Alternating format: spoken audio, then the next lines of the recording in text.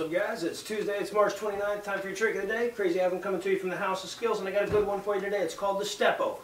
It's kind of a tough move. You'll have to have your instep stall down to make this one work, and you'll have to be pretty flexible. So before you even try this one, try this. Just set the outside of your foot on the ground like so, and try to put a little of your weight on that. If that's uncomfortable, if you're not flexible enough to do this, probably not the move for you. You should go back, work on your instep, work on your clipper delay, and then come back to this one.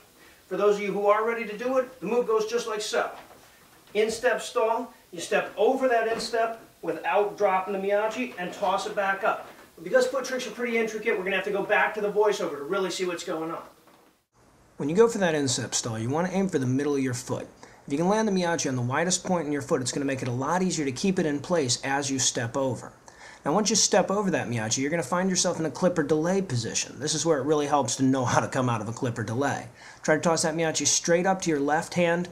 And remember, very important warning on this. During this move, the outside of your foot is actually going to support the entire weight of your body for just a second. Don't take the warning about flexibility too lightly. Now, after a little bit of practice, it's a little bit easier than you think. There's some great variations on that one. Really cool move to throw down. Really good basic foot trick. Be sure to tune in again tomorrow. I've got some really good stuff later in the week. Thanks.